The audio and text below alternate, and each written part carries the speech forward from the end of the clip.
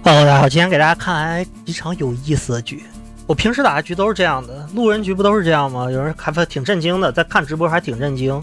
几把输的局让你们看一下，赢的局没必要，输的局看一看。从这个时候斗地主这一局无所谓啊，这是我每天早晨都要打把斗地主，每天的话直播。咱们看这把刘璋啊，有人说刘璋你会输，我说过我会输是因为我有队友。有人说总是开玩笑。你总觉得我在开玩笑，我路人局打的都是这样的局啊！你们为什么总觉得不相信？先让你看一下，至尊场选张松，家里没人的，对吧？这他妈的你要跳什么神？跳中的话，我谢谢你全家，别当我队友。姜维的话上不了场，远位举兽不算人，他是中反贼的话可不算人，中神的话不需要他，对吧？这一局里面就这几个还算凑合吧。看张松开局给不给吧，刷套爆发也可以，不刷爆发也行，刷加也可以刷个乐不速，刷个加1防下张飞啊，都可以。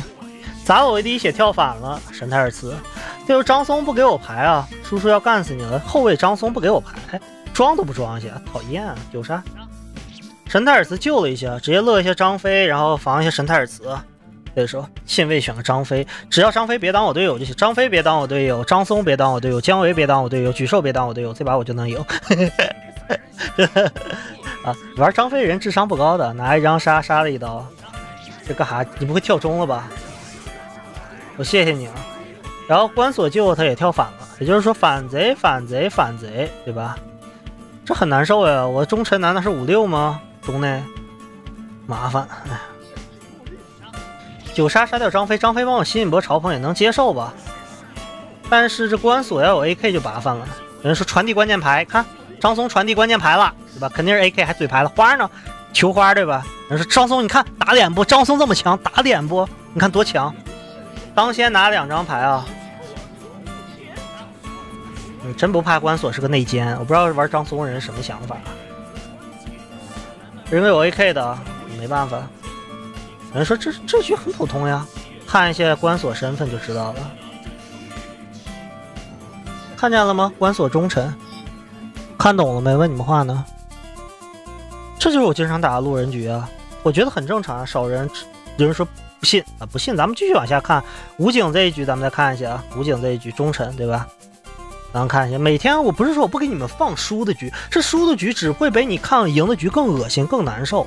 你们每天都不相信我，我很烦。就行，我非得要这么证明一下自己。如果你看过我直播的话，就会发现我输的局千奇百怪的，知道不？很奇葩的。主公这个时候觉得他对于他们来说前卫的是马良，对吧？前卫马良肯定是忠臣，他觉得。好招的话没必要，肯定刷闪了，打不死又，对不对？所以说我直接打个左慈，左慈不是内奸就是反贼，怎么都不会打错，对吧？可以这么接受啊。当然你这么说，当你主公选了文鸯的话，就代表智商不高了。记住啊，主公你选了文鸯就代表智商不高，你可以选反贼文鸯、内奸文鸯、忠臣文鸯都可以，主公选文鸯就算了。我谢谢你啊。不过还有个斧子，能秒一个行了，能秒一个不错了。跳了个忠臣，你敢信？选左慈来至尊场当忠臣，你敢信吗？然后自己还得意洋洋，左慈还得意洋洋，不以为耻反以为荣，说我有桃我不救自己，因为只有大将军看可以活，没必要，看见没？只有大将军这么蠢，知道我怎么输的。这局也不用看了吧？这局我觉得这局也不用看了吧？这需要看吗？没必要，不需要，必须要看啥了吧？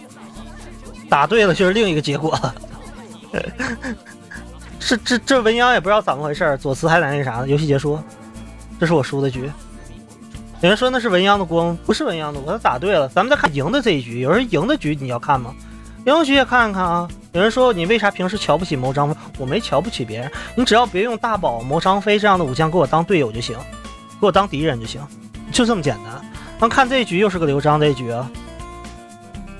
我每天打我都习惯，可是有些人习惯不了。你们平时打的局不看吗？我觉得这很正常的局，现在，因为你们不会玩才是正常的，你们会玩反而不正常，记住啊！所以我经常说不把别人当人的。这个时候的话，有人说你妖虎谁啊？妖虎群雄呀，1个群、2个群、3个群，3个属3个群，肯定妖虎群雄。这时候我开局就在祈祷大宝别是那种，妈又不知道被哪个傻子教的，我操！说什么大宝给我当忠臣，我只求你别给我当忠，谢谢你，行吗？还有张飞哥和大宝别给我当忠，这位置都一样的。对吧？别给我当中，然后这把只要黄盖死了，所有人都打不过我。记住我说的话，我只怕蒙黄盖，所有人都打不过我。开局齐正拿下张飞的牌，对不对？决斗清他一张杀，上个加一上个盾，来张飞你把叔叔打穿。结果我运气比较差，天过。我昨天一直在天过，或者我方，你们有兴趣看昨天的？这时候有人说是不是你看张飞跳中了吧？你看张飞是不是跳中了？有没有一种可能？我问你，他就是反贼，没有距离打我，他觉得选群雄的神将就是我的队友，他是忠臣，有没有这种可能？对不对？他毕竟选张飞的智商不高的，这大将军，因为大将军是更差了，对不对？如果他是其他将军，我还可以想想，大将军是最差的那个。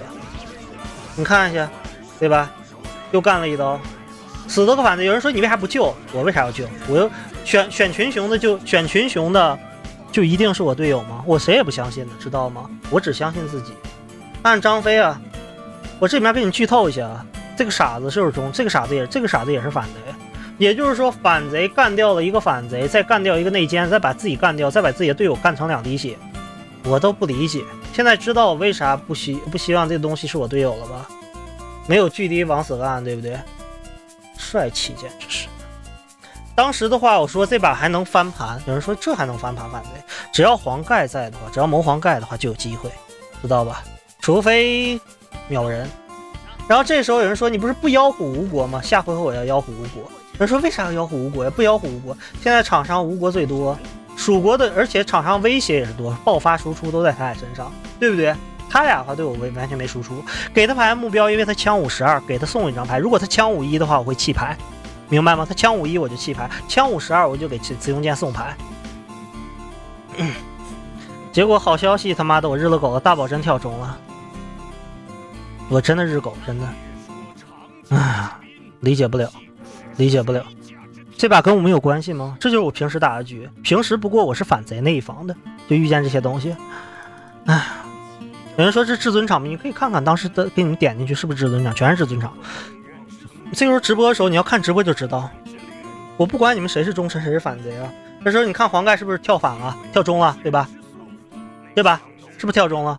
我说了，你不管跳不跳中，你都得死黄盖，然后就托管了，可能也是狙击我的。就托管，莫名其妙就托管了。我说你不管跳不跳中都要死，不管谁杀都要死。有人说为什么你这不讲理？他跳中了，忠臣也要死，因为我打不过，我不一定打过你。这2个人我随便打，这俩都是废物武将，不用管他。对于我来说，你必须要死，你死掉就结束了。然后这时候我说完这句话，他就托管了，可能狙击我人比较多吧。然后在这徐胜他搞笑在这托管自证清白，你清不清白跟我没关系，我现在只需要杀掉黄盖。然后慢慢炮制你就行了。我不理解在想啥，结果没有杀啊！有人妖虎杀，让他去杀一刀。有人说你这时候为啥妖虎去吴国？因为吴国人多呀，我为啥不妖虎吴国？对不对？有人说那你是让徐胜双刀吗？我为啥要相信队友？我相信队友，他都给我双刀了吗？不可能的！你要老相信队友干啥？杀了一刀啥也没干，对不对？无所谓啊。看见徐胜死活不打那一刀，但是黄盖必须要死啊，明白吗？我去打9杀。当然有可能徐胜装身份啊，咱们这个身上比较状态比较好，这个 AK 是个威胁。下回合黄盖死了，如果是忠臣的话，就拆他的简易码和他的 AK， 然后慢慢玩就赢了。是个反贼吧？我不在乎你是不是反贼。有人说你咋知道是反？我不知道是反贼，他对我产生威胁了而已。